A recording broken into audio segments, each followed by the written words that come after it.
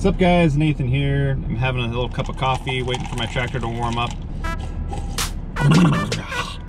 I think I'm gonna call this video Fire and Ice. Why am I calling it Fire and Ice? Well, on the last job I videoed, the tractor got so hot that it actually caught fire under the hood. Fire, fire, fire! I had to get the fire extinguisher out. And now I'm mowing in the ice. It's super cold. I'm trying to finish before Christmas. So let's see if I can get this done. You know, I've had a lot of people say that, man, you have like the most awesome job ever. Beautiful scenery, up there by yourself, relaxing. And yeah, there are moments where it's super peaceful and it's fun. And there's a side of the story that I haven't really shared with you guys a whole lot. This job can actually be really stressful. My machine actually has to have bulletproof Lexan in order to keep me from getting hit with debris. So even though I have a shield, by the end of the day, I'm completely shot from all the debris hitting next to my face.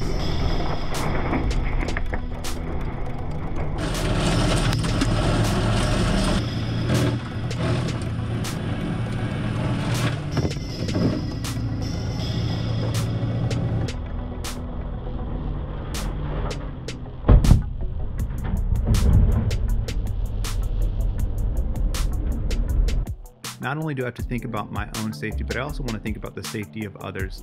There are trails that intersect this road that I'm mowing, and I have to make sure that my signs are out so nobody is surprised by me being there. My head is always on a swivel and my security cameras are constantly running.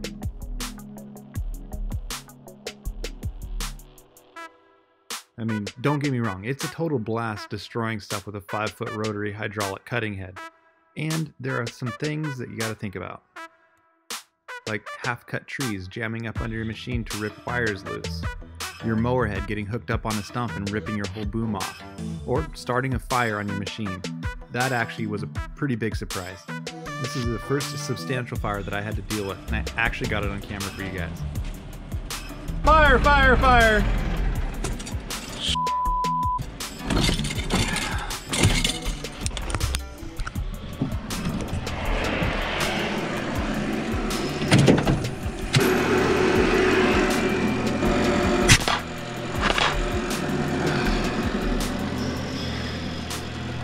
Woo!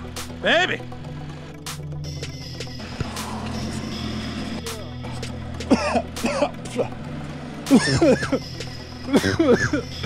Oh, that gets you shaking a little bit. Woo! Oh, some sticks got right down in there on the exhaust manifold and started burning up. Oh my God. So first thing I noticed is that my temperature gauge was really climbing, and it was just because I was mowing some really heavy stuff there. It wasn't overheated, it was just good and hot. And then I started smelling like a campfire burning, and then I started seeing smoke rolling out from underneath. And what happens is all this fan is blowing air back into there, and all it takes is a little bit of some twigs fall down inside of there, and they end up right there, right on top of the manifold where I heat my lunch up typically, and it just ignited.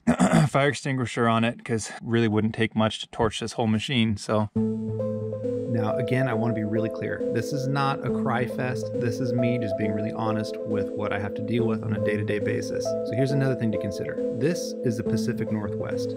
We average 168 days of measurable rainfall, equaling out at 66 inches per year. That means that things get really wet up in the mountains. And wet means really slippery.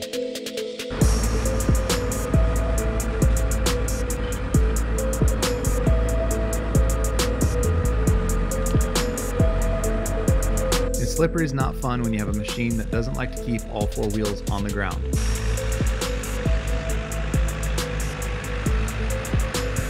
Now here in the Pacific Northwest, weather changes are pretty drastic. Today it went from rain at 45 degrees to ice and snow at 20 degrees. It's a pretty drastic drop. Things are froze up pretty hard this morning, about 20 degrees out.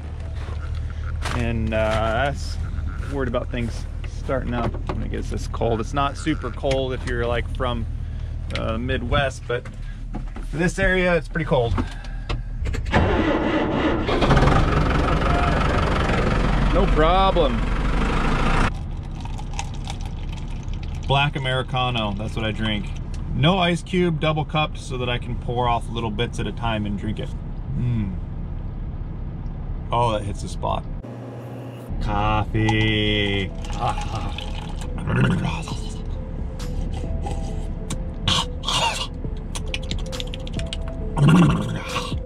This is my coffeeed up, ready to work face. All right, we're all thawed out, warmed up, and fueled up. Let's do this.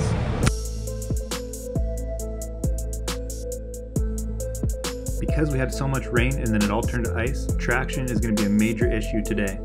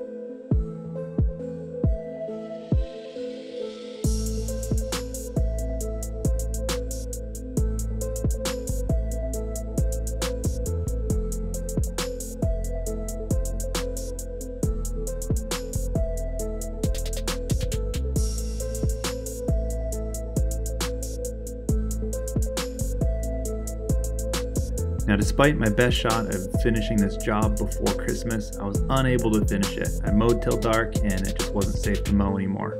Now, I had to leave my machine up on the mountain. I have my security camera set up watching it. As for me, I'm ready for a good break. It's been a lot of stress and a lot of alone time. And to my friends who are all subscribed, I just want to say thank you guys. I really appreciate it. It's encouraging getting comments from you. And if you're new to the channel, thanks for stopping in and checking it out. Be sure and smash that subscribe button. All right, see you guys next time on Nateness TV. It's just my life.